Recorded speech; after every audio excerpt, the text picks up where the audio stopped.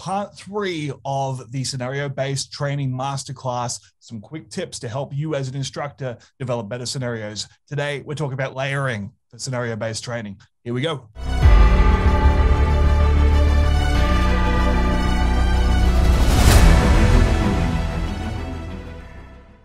All right, guys. So a quick tip for today. If you want to work on your scenarios to make them more realistic, to elicit different responses, then add layers. Now, I say add layers because I'm a really big believer that when you are working with a beginning student or someone who's new to scenario-based training, reality-based training, whatever you want to call it, when someone is working through this and they're developing their skills, you should strip your scenarios back to be as basic as possible until they build competence, until they build confidence, until they're able to elicit the responses you're looking for. So that might mean a simple verbal interaction. It might mean a simple observation of a bladed stance. It might be a simple observation of someone reaching for a waistband. The student recognizes that they pull the right action, scenario over, we're done, right? That's as simple as it needs to be when we're getting started. Let them build some positive reps.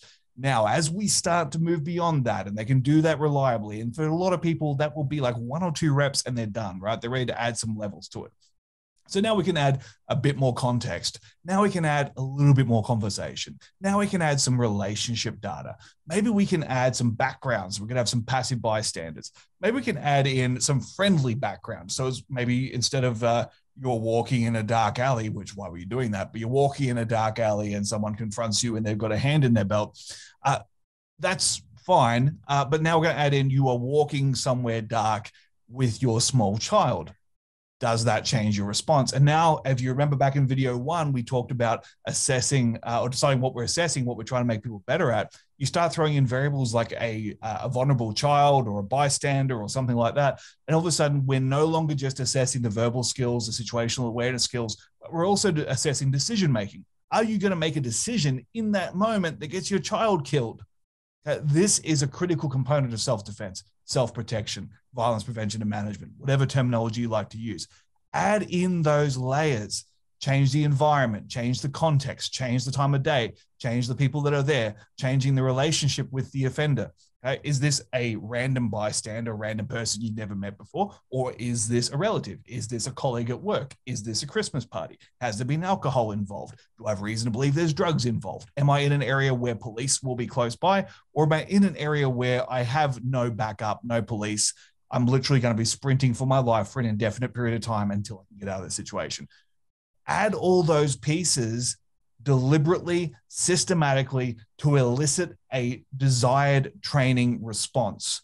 Not just because it's fun, not just because you want to mess with people, not just because you want to humble people, but because you want them to develop skills in a specific area. That's the advantage of layering. Start basic. As they get competent, build and build and build and build.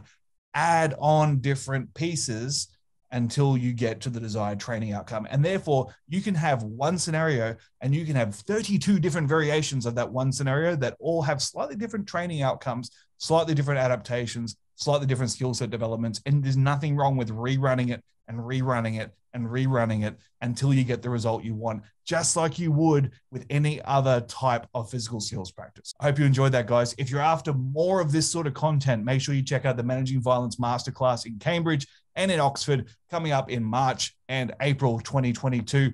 We are running the first ever Managing Violence Certified Instructor program in those 2 locations. There will also be an online instructor cohort for those of you that are not in the UK or maybe can't make those dates. Then make sure you check that out as well. All those details will be down in the description below.